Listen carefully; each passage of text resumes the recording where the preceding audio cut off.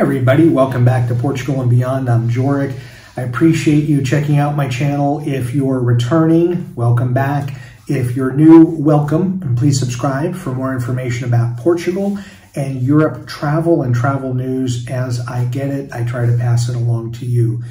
Today is more of my day trip videos when it comes to Portugal. And I want to talk about a walled medieval town called Obidos.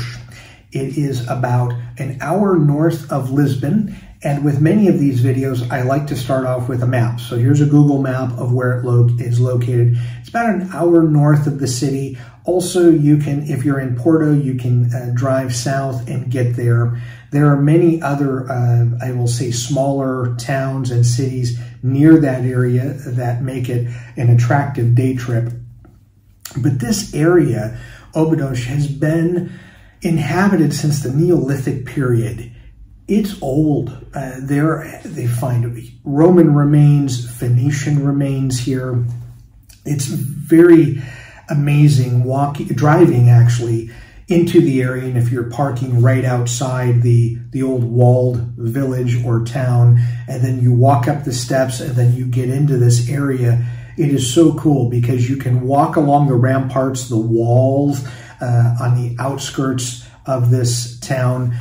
You can get just, I would say, an amazing perspective of what a small village used to look like in Portugal and still exists here.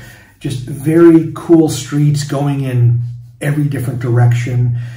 Small streets. So if you have like a big car, you're going to have a hard time driving around some areas, especially with the parking. Not a lot of parking in this town, but it's beautiful. I would say from so many vantage points, especially if you happen to come during the spring, summertime, when the flowers are blooming. They have the flower pots on many of the apartments and homes outside, up on the wall, which reminds me very much of like Spain, so former Hispania influence.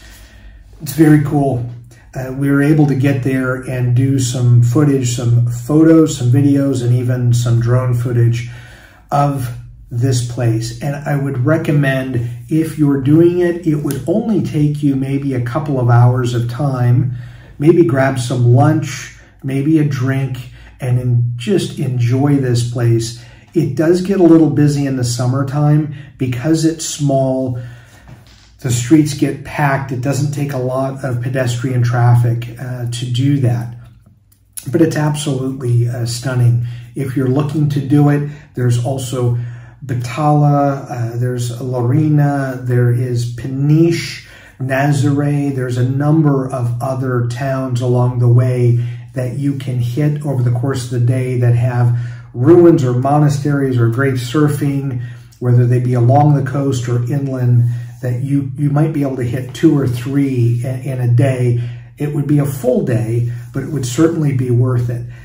I really love this town. It's something that if there is an opportunity to try to get up here, it's not the first time that I've been here. It's the first time that I was able to make some video, but it's just cool to hang out and see a very much medieval experience. And there aren't many places, especially if you're coming from Canada or the US, where you get this type of feel. As soon as you walk through the main wall or gate into the old city, you feel like you're walking onto a set of a movie. I've said that on several of my videos, but I would say when you get out of some of the main areas of Porto and Lisbon and the Algarve, you get into older Portugal and more authentic Portugal. It's absolutely stunning. That's, again, an overused word that I use, but if you have gone to Obidos, please comment on here. Let me know what you thought, good or bad, so other people that are interested can go, or if you thought it wasn't worth it, maybe they should skip it. Let us know what your comments are about it, because I really enjoy this place. It's kind of a favorite place to get to, and it's close to Lisbon. Let us know what you think about that, good, bad, or otherwise. As always, thank you so much for watching the channel. I greatly appreciate it, and enjoy your travels.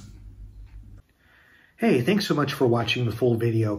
If you get a chance, and if you're interested in reading some crazy workplace stories, please check out my two books, Magnet of Madness Volume 1 and Volume 2, both available on Amazon in ebook or softcover. If you want to make fun of me, there's plenty of stories where you can do that. If you want to make yourself feel better about the job that you're in, it'll make you feel better too. But crazy stuff that happened over 30 years, you won't believe it until you read it. So thank you so much for watching. And if you get a chance, pick up a copy of one of these on Amazon. Thank you so much.